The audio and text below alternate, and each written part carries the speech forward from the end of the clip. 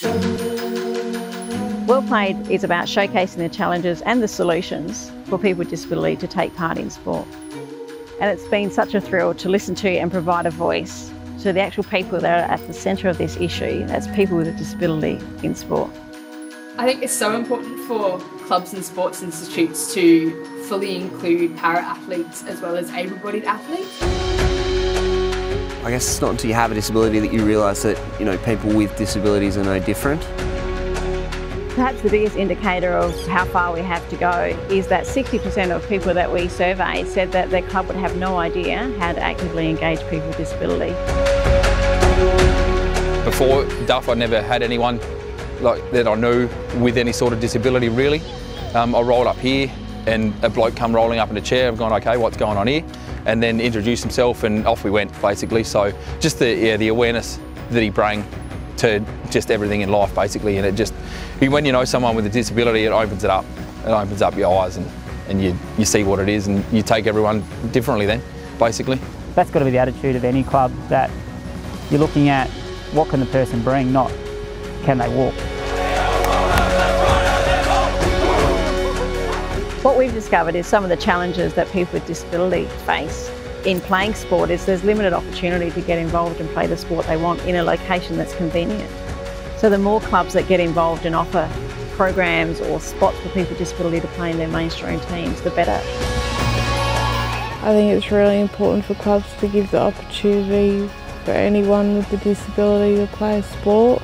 That's meant a lot for me because I just put myself out there to a few teams, and the Happy Valley Vikings are the first ones to respond. That really boosts my confidence because they just allow me to play my game.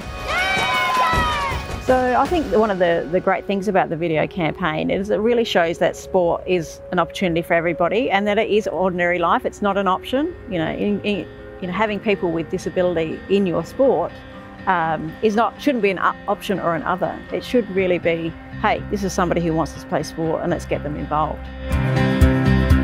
Okay, you're a woman, you play sport. You're hearing impaired, you'll play sport. If you love the sport, welcome to the club, that's it. You should be able to feel comfortable at any club and to be able to feel happy and included.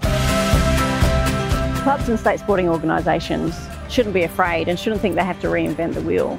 There's lots of great programs and competitions that are actually working. Let's share that information.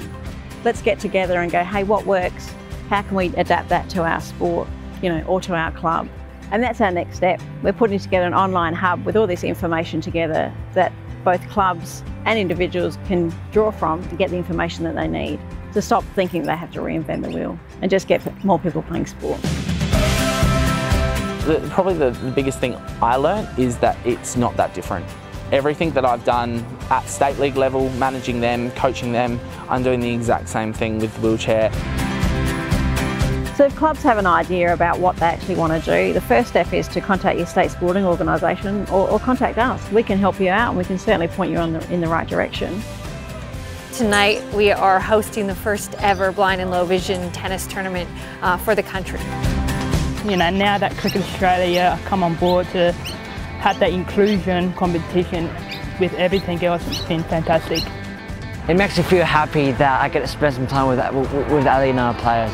I showed them some of my step overs and did some good passing. And my favourite thing was dribbling past the coach and going back and passing the ball to my brother. Things have changed. We're such an accepting society, and evidence of that is the under 15 Salisbury United football club. I mean, what an amazing bunch of gentlemen are talking about inclusion on a broader spectrum from, disability all across all different sort of marginalised groups. So, I mean, the future's looking good. It's actually really important because having him on the team and he has a disability, it's it represents who we are as a club and a team. Everyone's equal here. It doesn't matter if you're, say, gay or lesbian or you've got a disability or a different culture. It doesn't matter at this club. You're just one of us, and that's what everyone in the world should start doing.